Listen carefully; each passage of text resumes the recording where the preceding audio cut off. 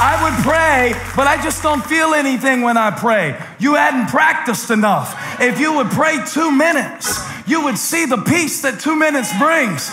And tomorrow you want to pray 5. If you'd practice, if you'd open your Bible and read a verse, you'd want to read 2. You might read 4. You might read 8. You might finish the book of Galatians before the week is over if you would practice. Practice. I'm practicing.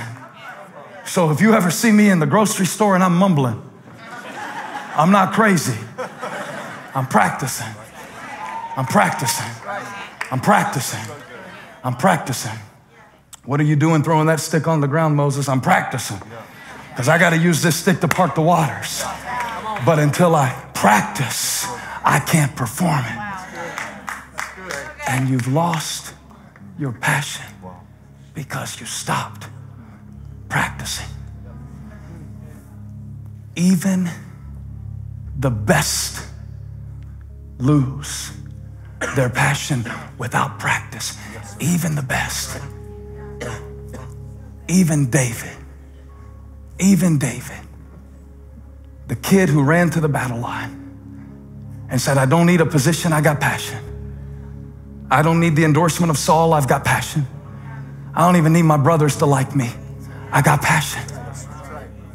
That kid who ran to the battle line, a kid who practiced, found himself decades later. He was in the palace, but he had lost his passion.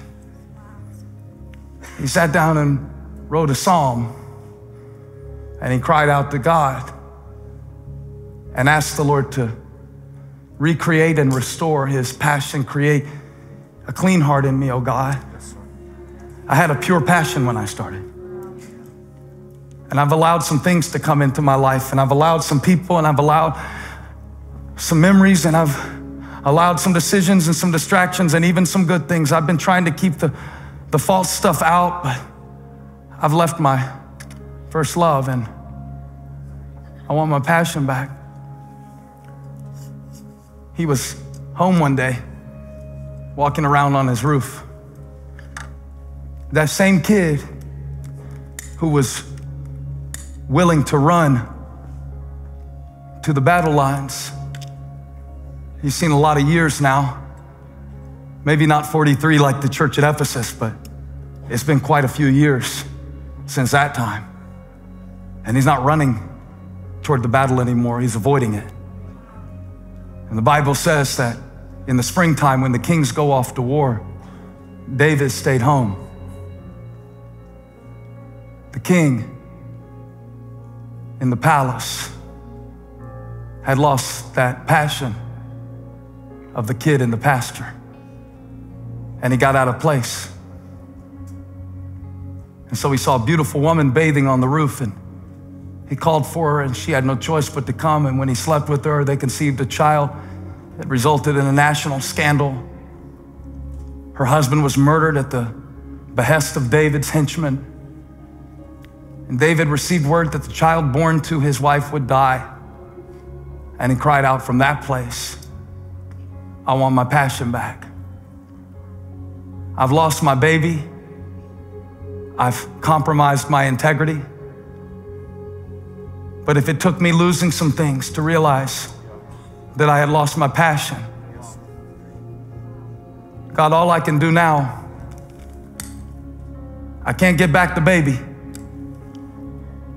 but I can get back my passion. I can't get back last week, last month, last year. Would you redeem the time I've wasted, God? I want my passion back. I want my passion back. I just know somebody's heart is crying out. Maybe even watching online, you couldn't even get to church, didn't even come today. And your heart is crying out as I preach. Stand to your feet. It's a holy moment in the sanctuary. Stand to your feet. I want my passion back. I want my passion back. I want my passion back. And Abby asked me a question. She said, Daddy, did you have to practice that? And I was standing there thinking about my My kids, maybe one day, they'll take their kids to the church they grew up in. And I wonder what they'll be telling them about our church. Will they be telling them what God used to do? Will they be telling them about the people who used to give sacrificially, who didn't have a building but had passion? Will this be the place where they had revival one time?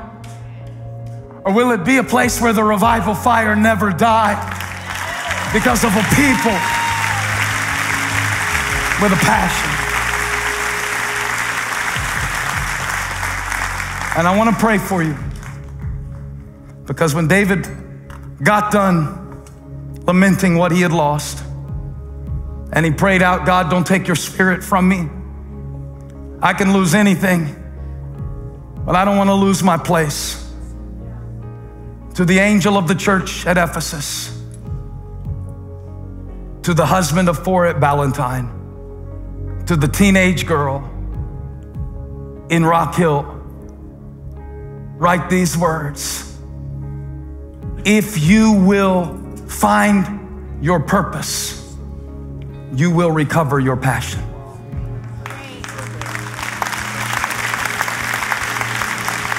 I think the worst advice that we could give a young person is to follow your passion.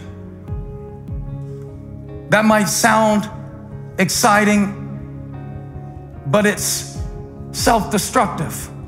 You don't follow your passion. If you follow your passion, you're gonna get your passion confused with your feelings.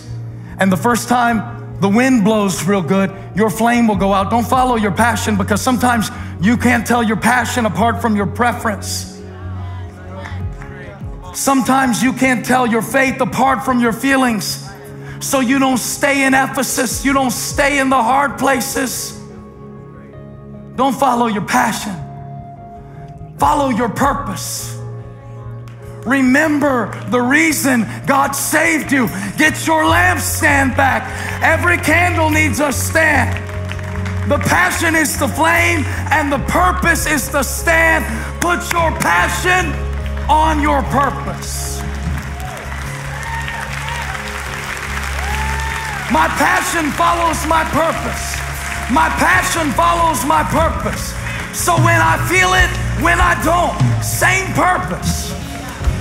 Same purpose. And you've been here and there and everywhere, losing time, losing joy, losing passion, following your passion. That's ridiculous. Follow your passion. How ridiculous is that? Follow your passion. You know you would have married that crazy girl. Follow your passion? No. Find your passion and teach your passion to follow your purpose. Tell your passion where to show up in the place of your purpose. I mean, imagine, church, imagine if the people running the cameras at this church got it flipped. Imagine if the people running the cameras while I'm preaching, imagine if they all of a sudden thought that it was my job to follow the camera. How ridiculous would that be? How ridiculous would it be if they, in fact, I'm gonna illustrate it. I'm gonna show you how ridiculous it is when you follow your passion. Show them real quick on the camera. So I gotta preach now. And while I'm preaching, that camera, so now I gotta follow the camera. How ridiculous is it when you run around in life letting your feelings tell you what job to take and what job to quit and what relationship to be in? No. I don't follow the camera. The camera follows me. You gotta stay with me. I don't follow passion. My passion follows my purpose. Does anybody have purpose? Looking unto Jesus, the author, the finisher of my faith, who for the joy set before him endured the cross, despising his shame. I want my passion back. And my passion is waiting in the place of my purpose. I want to pray for you. If this message hit your heart today, if it was for you, I want you to know that after David laid down and prayed and asked God to give him the baby back, the Bible says that he made a decision to get up, to repent, to get up. After he had been there long enough, he got up and he went in and he had another baby. He got his passion back. Could this be the day that you get your passion back? Not just goosebumps, not just a comfortable feeling, but an inner determination and resolve that says, I will.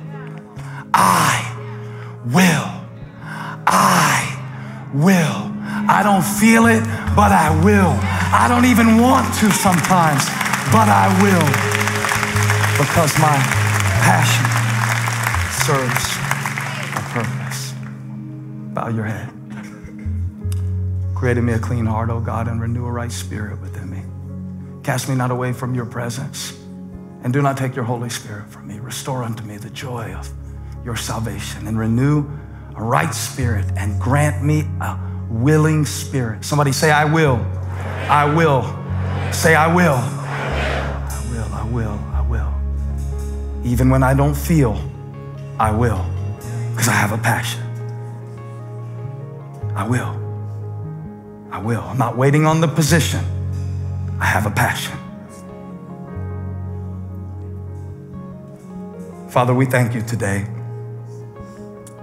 for returning us to our first love. We don't want to labor without love, and we don't want to serve you without passion. We don't want to lose our place. We don't want to miss our chance.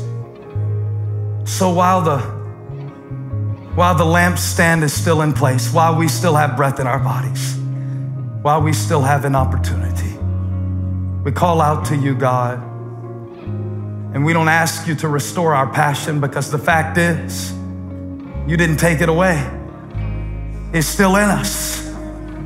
It was just waiting for this word, for this moment to be awakened. So God, we call our passion to the surface. Like Elisha called the iron of the axe head to float to the top of the water, we're calling our passion forth today. We're calling our victory forth today. Like David got up, we're getting up. We want our passion back. We command our passion to serve your purpose in our lives. We will, by your Spirit. We will, by your power. We will. We're getting up today. We're getting up today. Not staying down, not staying lost, not staying lonely. We're getting up. I'm getting up. I'm getting up. I'm getting up. I'm getting up right now. Right here. Right now. Right here. Right now. I want my passion back. Hey, thank you for watching. Make sure you subscribe to this channel so you don't miss a single video or live stream, and share this video with a friend. And don't forget, you can join me live every Sunday. Thanks again for watching.